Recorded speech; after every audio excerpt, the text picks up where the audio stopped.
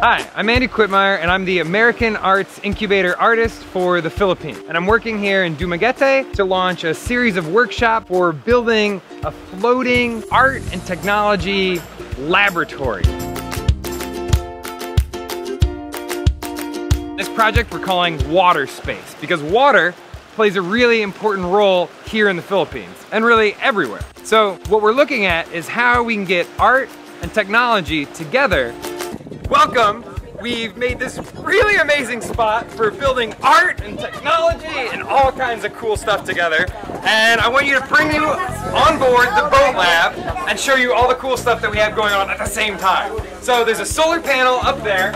It powers what is kind of the heart of the whole boat lab. They can keep this whole place running for 24 hours a day, constantly going. We got folks here like from the visualization team, plugging in stuff to our Arduino. We got guys like me here doing some awesome boat soldering, getting the lighting system working, and their team even has an onboard water shower curtain that they can project different images that they find from the ocean right there. So we basically have a TV made out of water built into the ship. Our project focuses on displaying information through a new sort of medium that will intrigue and psychologically affect the people in this community. Over here, we have a really fundamental crew. We have the Bantay Basura. No garbage in the sea. And so they help protect the whole place here by keeping all the garbage out of the ocean. And we got Submarine Commander Lucian here. What are you up to? Hello, so I'm like putting batteries into the submarine so we can bring it into the sea later on. Cool, so they can go out exploring with our little submersible drone.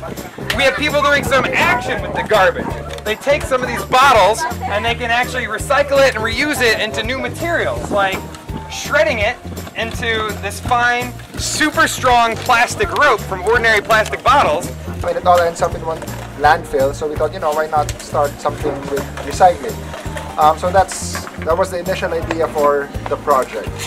We have Team Kappa practicing some of their performance art, informing the general public about the horrors of companies going evil and trying to destroy the entire environment.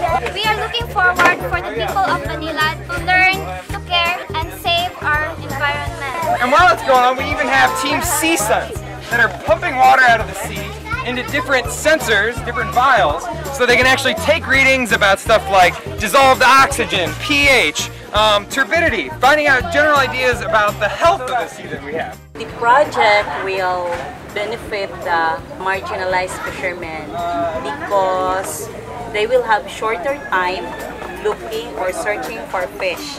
So this is just a wonderful, crazy place. There's a million things going on, and they can all go on at the same time. And it floats. I mean, you can't get better than this.